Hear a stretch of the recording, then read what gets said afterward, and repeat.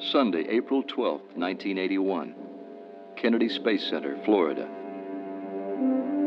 The Space Shuttle. April 12, 1981 was an historic day for NASA. Buoyed by the success of the Apollo missions in the 60s, the U.S. Space Agency wanted to build a kind of laboratory in space, the ISS, or International Space Station. A colossal project that would require many trips between Earth and space. NASA had to find another way than single-use rockets. John Logsdon had been an aerospace historian for over 40 years. He remembers the start of the project very well.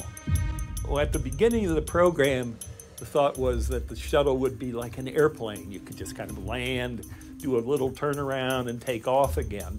The plan was for 5 orbiters that it would do 50 to 60 missions a year, basically one a week. Several space shuttle prototypes were examined. The orbiter concept was chosen. A kind of space freighter capable of carrying both payloads and astronauts. Primarily it was designed to accommodate 7 crew, 4 at the flight deck, 3 at the mid-deck. There was not a whole lot of extra space that was designed for that.